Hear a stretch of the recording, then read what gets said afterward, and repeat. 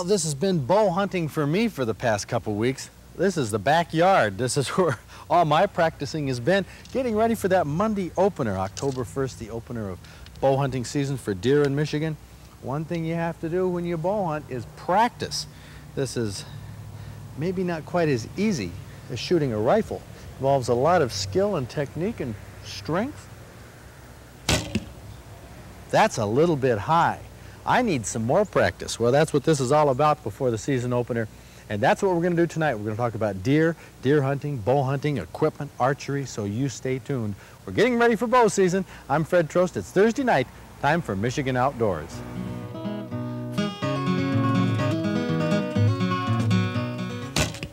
Much, much better. That's how I should shoot every time. You know, archery by itself is a lot of fun. I enjoy getting out and practicing, but there's nothing quite like bow hunting for deer. Up at bow camp, we've been to several bow camps on Michigan Outdoors. Always a lot of fun, whether it's a rustic setting, in a cabin, in a lodge, or in tents like we did up at Houghton Lake. The kind of people you meet, the stories you talk about are just great. That turn off where you go back in, about 400 or 500 yards back into the left back in there. Mm-hmm. We're sitting back in there, and all of a sudden we heard the snap and a crackle, and here came 7, 2 bucks, 5 does, nice ones. Mm-hmm. So we just decided we'd sit around and wait to see them go out through, and came back the next morning, and there they were, right where we parked the truck. No shots, it was still too dark, but Gary King. Story of my life. Hard luck story. Story of my life. Yeah, right? Nothing but hard luck stories, but that's okay, isn't it? It's fine. Just to be here is a pleasure. Sure is. How you doing, Sam? Not too bad, Fred. You got any shots yet? Not yet, but still working at it. Trying to stay dry. No shots at this time. No, I've been seeing them, but they haven't been coming in. Haven't been coming. What about you, Jim? No shots. I've seen several deer. Then what are we doing here? People are going to say, you know, we've been here almost 4 or 5 days. Well, we're waiting for a good shot.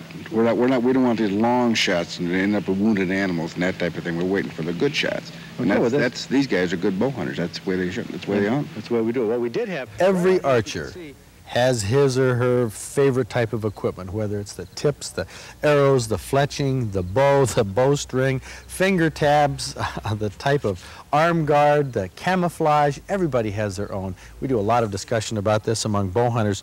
But, you know, if you're just getting into the sport of bow hunting, you'll probably be like Mike Ignat. He's the director of the Chamber of Commerce at Houghton Lake, and he dropped by the outdoor fair and asked me if I could hook him up with somebody who could get him into a bow, because he had never shot a bow before. So of course, we took him to the Bear Archery booth. This one may be set about 45 pounds. Okay, Mike. You want to try that, Mike? Give that a whirl. When was the last time you pulled a bow back? I never did. Oh, okay. This is the first time. Holy mackerel. How do you like it so far? I like it. I like it, but I don't know. But you can't pull it back. No, I can't pull it back. I think 35 for me. Okay, for a I've got start. something closer to that too. There are a set of muscles for archery, you know, that you normally just don't use. They don't get any work across your shoulders and back. That don't get used. It doesn't take long to build into it. In almost no time at all, you can be shooting comfortably, shoot 50 arrows, and become really fairly accurate. What's the lowest draw weight you have here? I think what I have here, and I'm not sure on the weight. I think I'm around 35 pounds on this. The draw length is about 29 inches, and that is going to be closer and a little easier to handle for Mike. Oh, okay, his first draw with a bow. Hey, round of applause for Mike Ignat. He did it. He drew it back for the first time. And like all of us in archery, Mike Ignat has a lot to learn, but who's going to teach him? What style is he going to imitate? Who is he going to listen to? Now, he probably thinks that he'd like to listen to Fred Bear. I mean, the grandfather of archery here in Michigan. I don't know. Talking to Fred about his technique is interesting. Well, show us the Fred Bear form. What's the classic form? Well, I don't have an iron, but my classic form, it differs from most people. I'm aiming when I draw. And when I get it back here at full length, it's gone. It's like shooting a slingshot. You can't describe the system, but that's the way it works. It's like when you pull it back, I'm aiming. Pause and draw. When I get back to full draw, it's gone. It's called snap shooting. Snap shooting. And I don't recommend it. I hope nobody tries to copy me because I taught myself, and it's a little bit hard to master that technique, but it has served me very well. Well, I'm not a snap shooter by any means. That's taken many years of experience for Fred Bear to develop. But my technique, I learned from Phil Grable. He's a bow designer, an excellent art. He's the president of the PAA, Professional Archers Association. and he's a member of Pope and Young. He taught me a far different technique than Fred Bear uses. This is a technique of sighting. Now right here, I have a sight pin. This sight pin is set for about 20 yards, and the way I use this sight pin when I shoot, I don't look down the arrow. A lot of archers pull the string back and put it on the side like anchor by the side of their cheek, and they'll use the arrow, look down the arrow, or look down their sight pin. The way I do it is shoot 3 fingers under the arrow. When I knock an arrow, I'm not putting my fingers on both sides like this, because there's a chance to wiggle, to move, to put some stress on it.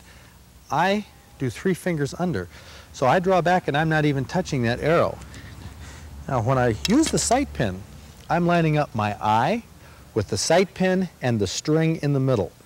And if I'm perfectly anchored and my arm is straight, that's a perfect triangulation with the target. Right there, the string is lined up against my dominant eye and right in the middle of the lens. The whole key is holding the bow steady while the arrow travels from this position when it's fully drawn until it clears the arrow rest. That, my friends, is the whole ball game in shooting an arrow straight. Because you want to... What you do with the bow after the arrow leaves doesn't make any difference. But the hard part is releasing your hand, relaxing this part of your body, and holding the rest of it straight so the bow doesn't move. Now, I learned my technique from Phil Grable, like I said. He was up at our bow camp 2 years ago, and this is when he introduced Ed Groves to archery. And actually, there's quite a bit to shooting a bow consistently and accurately. First thing you do when you get your anchor, your string back to your anchor, should have that sight aimed right on what you want to hit. Okay, so I don't bring it up and pull back and then aim, but I'm trying to aim as I'm... You're doing it right in one single motion. Okay. You're making your draw and you're putting that pin that you decided to use right on that target immediately. And when that string hits your face, you should have the sight pin in there on the target. And then get your anchor, your fine anchor, and tighten it in with a sight in that target all the time. Okay. Besides perfecting your technique and working on the back squeeze and the release and so on, another thing you have to do is practice your hunting techniques. Now, here at home, in the backyard, sometimes I shoot from 10 yards, 15, 20. Sometimes I step back to 25 yards. With my one sight pin, I have to compensate. But this is what bow hunting practice is all about. That was a terrible shot. Terrible. Remind me never to do this on television again. But when you practice, you can practice in the woods. You can go through a field archery course. Phil Grable does a lot of that in the fall, shooting silhouette targets, and these just might be a cardboard target against a straw bale in the woods. But it's a good idea to practice, not only with different targets at different distances, but from different positions. Kneeling, sitting, standing from a tree, the different positions you shoot from. Another thing that you want to do is shoot into a target that is going to stop your arrows. Now this arrow, I want to get this out of here right away. This is a total embarrassment for me to do this on television. But this type of group is what we're looking for in deer hunting. What I'm using is this piece of foam in front of straw bales. And I know when you were in high school and going to camp and that type of thing, you shot into a straw bale. The problem is with the compound bows and the fast bows of today, after prolonged shooting, you're going to put an arrow right through the bale and the neighbors won't be too happy. So what I use is a foam target like this, and the arrow hardly penetrates. Another advantage of a foam material like this, what we learned up at Houghton Lake, Alex Weaver is one fellow who supplies these types of things to archers. An advantage of this is you can shoot your broadheads. That's the arrows, the tips that you shoot when you're deer hunting, the real killing tips for big game. And when you practice, you should practice with these broadheads at home, because field tips like this have a different balance than the broadheads. They fly differently, and you might find when you're shooting this weekend, trying out your broadheads into the target, that they fly erratically. You might have to buy different arrows, get some different broadheads. Now the problem is when you shoot them into the target, can you pull them out? That's the advantage of a foam target like this. Of course, right now, what I'm doing, leading into the last weekend, is practicing with my target tips. I'll get out the broadheads this weekend, just a couple days before season, and do the fine-tuning on my techniques. You know, you should not forget that you should do a little bit of practicing if you can from your tree stand in the woods. Tree stands are the most popular way of bow hunting in Michigan. There's a number of reasons for that. I think the main one is that you can get up and you can see the deer. When you're on the ground, the advantages there is that you are, frankly, a little more well hidden from the deer. You have more behind you, more in front of you, and despite the fact that you're at eye level with the deer, you're not silhouetted against the sky the way bow hunters are in tree stands. Any movement in the tree, if you have sky behind you, that's going to be able to be seen by the deer. So the ground has its advantages. Your arrows will fly a little bit differently when you shoot from a tree. You shoot a little bit higher. So what you should do is when you're in the tree, put some apples on the ground, a few targets, and take a few practice shots sometime when you're in the tree just to make sure you're on. Now, what about hiding from the deer? What about camouflage? Well, at some bow camps, it seems that the camouflage paint is in the rage. See, a lot of bow hunters, including myself at different times, will put on a lot of camouflage paint. I don't prefer to use it. I like to hunt just myself versus the deer. Frankly, I don't like to clean that stuff off at the end of the day. But there's an alternative to that that I prefer using, and that is a camouflage insect suit. This is good at this time of year if this weather's cold right now, but if we encounter any mosquitoes, you can keep the mosquitoes away, and the camouflage netting doesn't interfere with my shooting. I can draw the bow back against that netting and have no problem with the aiming and releasing. So those are a couple techniques to keep yourself hidden from the deer. When a deer comes into your tree stand, this is the biggie. This is the thrill. This is what it's all about. This will get your pulse going, and this little spike buck you're looking at right now is a bit nervous. The reason it's nervous, I'm up in the tree with a camera, but it's nervous because the wind is blowing. And on a windy day, deer cannot use their eyes as effectively as they can when it's still. The whole forest is moving. The trees are wiggling. The leaves are moving. They can't see you move as well or see any danger, a fox, a coyote, or whatever they interpret as a danger. They also can't hear as well. Deer's ears are large. They're very adept at picking up all kinds of sounds, but when the wind is blowing, that's canceled out. Now, there's one faculty that a deer has we don't have highly developed at all, and that's our nose. A deer can wind you, scent you, and the ball game's going to be over. What is happening right now in the woods is bucks are starting to look for the does that are coming into heat. Does will be coming into heat, maybe in a couple weeks now, some of the bigger does. The bucks tell that by their noses. They try to find the does that are emitting the pheromones and the odors that indicate that they're coming into heat and want to be bred. Now, you can attract bucks to your area, possibly under the right conditions, by using what is called sex scents. Scents that are taken from does, from the urine of does that are in heat, and they can actually maybe interest the buck and bring him closer to your tree stand. Now, there's a lot of these scents on the market that tell you to apply them on your boots and put them in little spots out by a tree and so on. But Clark has developed something which he calls scent dispense. It's a dispenser for scent, which really is the most supremely logical way of making a trail like a doe in heat. This little system you got sounds logical to me. Obviously, your hospital-type background, medical background, this is what they use on IVs and things in hospitals. That's right. That's exactly right. And what you're doing is putting this scent in a bag and letting it drip out behind you as you walk. That's right. So that would be like a doe that's in heat. Here, in fact, I'll turn it on here and we'll show how this works. The shut-off clamp is here. Shut-off clamp, okay. Flip that on. Now, there. That's too much. Yes.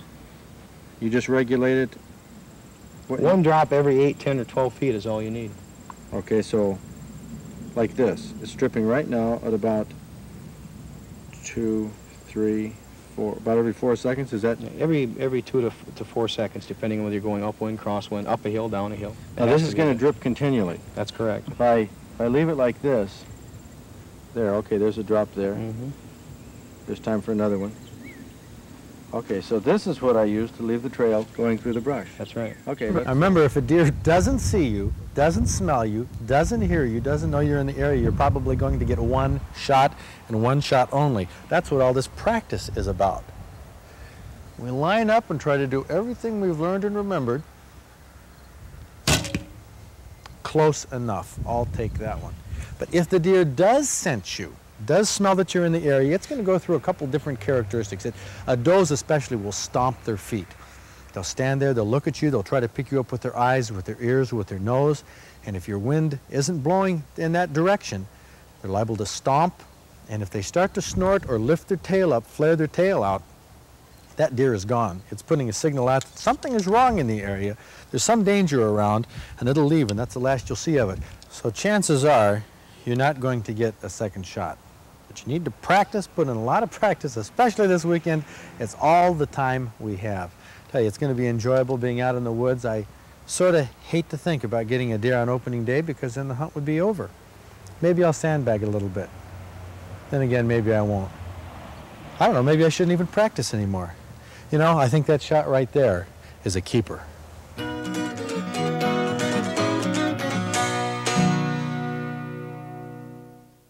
You know, I think everybody's mind is on hunting right now, but there might be a few fishermen out there who are interested in the report. I have Bill Swagler from the Michigan Travel Bureau on the line. How you doing, Bill? Fine, Fred. How are you? Is anybody still fishing? There's a lot of fishing going on, Fred. I imagine salmon are the big one. Salmon's the biggest right now, especially on the west side. The Sable River in Ludington, they took 1,298 fish yesterday in the snagging area. The only slow spot right now is at Croton Dam. They are not coming up the river. In fact, they even have some steelhead reported down in the Manistee River in the lower portion. I'll be darned. Inland fishing. Any report northern pike, perch, walleye? About the closest I can get to inland, Fred, is I was up last week, and this last weekend in Drummond Island, and we took about, 3 of us took about 65 northerns. We got a real nice 9.5 pounder, a 15-pounder, and the 3 friends of mine caught 150 perch in about 3.5 hours, and they were going 8 to 13 inches. Well, it's safe to say that fishing is good all over the state. One last question for hunters. What about the leaf drop? Leaf drop, Fred, is about 5 to 10%, and the only place is the northern western portion of the UP. That's what I would guess. Well, thanks, Bill. We'll call you back next week for more details. Good talk. Okay. Well, that's the rundown. There's a lot of fishing to be had out there. Hunting conditions are improving, and we have some hot outdoor headlines, too. Well, the headlines are hot this week, Fred, but they do include some bad news up in the northern portion of Lake Huron. Biologists are starting to see confirmation now about what fishermen have feared for some time. The lamprey seems to be back in northern Lake Huron. Biologists think that maybe they've started spawning in the St. Mary's River. If so, that'll be a hard population to get under control. Things do not bode well right at the moment as we speak for the restoration of lake trout in northern Lake Huron. Proposal B, that's the Camera Recreational Land Acquisition Trust Fund Act. That is on the ballot for this November. If you're not registered to vote, you might want to take this opportunity to get out, get registered, because if this passes and is inked into the Constitution, it will guarantee hunting and fishing land acquisition for years to come. Milliander Marsh was dedicated. That's one of the largest projects by a non-governmental agency just north of Lansing. Was dedicated yesterday, Wednesday, and I got a chance last week to talk to Dennis Fijikowski, Executive Director of the Michigan Wildlife Habitat Foundation, about this project last week. There's about 200 acres of new wetland. It's an area that was drained about the turn of the century, and for the last 80 years has been drying up more and more, and woody vegetation has been taking over the marsh. So what then did you decide to do with it? I see dike. You put in a 1.3 miles of dike. Had to cost you a bundle. Cost a lot. We've got 7,000 feet of dike, as you said, 4 rock spillways, and some water control tubes and structures, so that the Department of Natural Resources, when we're done, will be able to manage this marsh, the water levels in the marsh, to optimize its value for wildlife. The Waterfowl Digest is late this year, but it is out now. It was late because of federal government changes in the goose season. It is out now, and DNR is busy distributing it this week. Duck season begins almost statewide, except for southeastern Michigan, on Saturday coming up, and on Monday there's a whole host of seasons beginning. First of all, on Monday, the archery deer opener is statewide, opens statewide on Monday. Also, the snowshoe and the cottontail season opens up in Zone 1 and 2, and that special archery bear hunt opens in the 16 counties in the northern lower peninsula. A lot of seasons coming up, and a lot of us are hoping to put a lot of game in the freezer this fall. It should be a good hunting season, and a few people will get an elk permit. Ed, we have a letter about the elk. From Roger Ellis of Jackson. He says, "Don't shoot the elk. They are too tame for being wild animals. I have seen several small herds in northern Michigan. You can almost walk right up to them. It's just a shame that everything that is beautiful, man can't wait to get his gun out and shoot it." Roger, foul ball. Now, that your last statement there shows me that you don't really have an understanding of hunters and why they hunt. But let me address the first question here about the animals being tame. Now, we got a letter today. It just came in from Fred Williams of Onaway. He farms up in the Pigeon River country, and he sent us a picture, he said, of an elk that he caught. He says, all you need, no outside age, you only need a strong will, quick feet, and most of all, a cooperative elk. This elk that you're looking at right now is one that you might call tame, Roger, but it undoubtedly has brainworm. There's no way you're going to get close to a deer, an elk, or a wild animal unless it's sick, and that's one problem that we have with the herd up there. There are other problems and other biological reasons for the hunt. One, the competition with deer. These elk are massive, 6, 7, maybe 800 pounds, and they eat a lot of food. But let's go to another picture that Fred Williams sent. He farms 500 to 600 acres at the edge of the Pigeon River Forest, and he says that he wants the problem animals removed. They are a problem to farmers as well. But now this question of shooting beautiful things, come on, Raj, that's not why we're out there hunting. All animals in nature are beautiful, pheasants, grouse, everything we hunt, and we really revere and love wildlife. The reason we hunt these, the only reason to shoot them is because we're going to put some meat in the freezer. And I venture to say that 99+% of the hunters this fall are out there hunting and shooting animals because they're going to utilize them. That, to me, is the justification for hunting. Now, Raj, let's see if you know the answer to this question to our outdoor quiz. How many women purchase hunting licenses in the United States? 250,000, 500,000, 1 million? Think about that. The answer, nationally, over 1 million women purchase hunting licenses, which proves the outdoors is not just a man's world.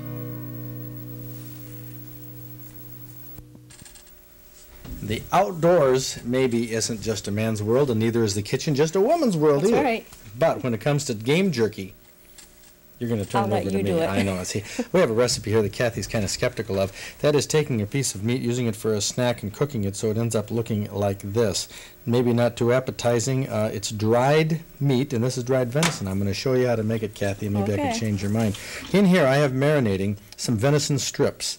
These are strips of lean meat that don't have any fat on them or any cartilage. I lay them across the rack like this, and they've been marinating in a combination of 50-50 Worcestershire sauce and soy sauce.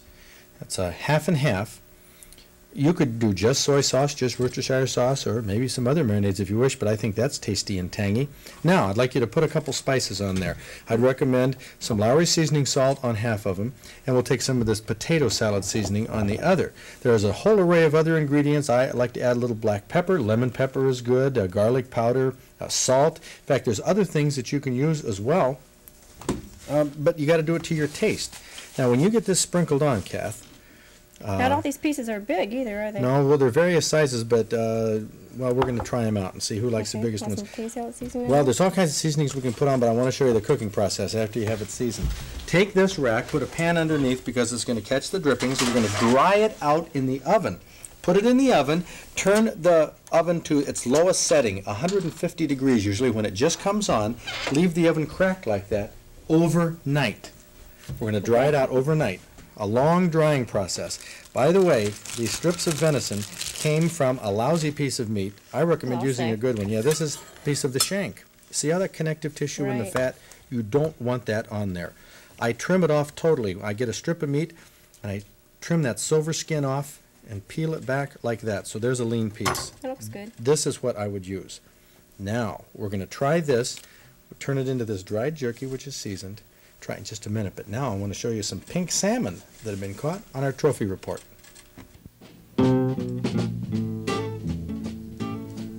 Pink salmon are our smallest Michigan species, the least known, and they have spawning runs every other year, primarily in the northern tributaries. And here's the #1 pink salmon of 1983, caught by Donald Dunning of Sault Ste. Marie. Weighed 5 pounds 13 ounces. It was caught mid-September last year on a daredevil in the St. Mary's River. You can see why the pink salmon is often referred to as the humpbacked salmon. Also tied for the #1 pink salmon in 1983, this was an inch shorter, also 5 pounds 13 ounces, caught by Elmer Schlace of Pembine, casting a little Cleo in the Manistee River in Schoolcraft County a year ago this month. But you know, we do have a dandy northern pike caught just a few weeks ago by Robert Gilreath of Lake Linden, 25 pounds 4 ounces. It hit a river runt trolled in the South Portage entry at White City in Houghton County. And for this 46-inch trophy northern caught just a few weeks ago, we'll make Bob Gilreath our Michigan Outdoors Master Angler of the Week. They're eating the jerky, even Kathy, and what's the verdict? Great. It's Right. good. Isn't it good? Good stuff. It's really good. The potato salad seasoning, though, really adds something to the That turkey. does seem to be the winner. That seems to be the favorite. You really like this. Yeah, I mean, I used to go for the salty stuff, but that's got such a nice taste to it. Milder. One thing about this turkey, it's dried, it's not cured. You have to store it in a plastic bag, but it's, you know, it'd be decent to eat out in the blind. Real outdoorsy, that's for sure. This afternoon, why don't you make up a whole bunch of it? We're going duck hunting Saturday. Okay. This is in the Club Digest, by the way. The new one is out, and many of you probably have it already. Address coming up at the end of the show if you don't. Ed, let's go to the outdoor calendar. Okay.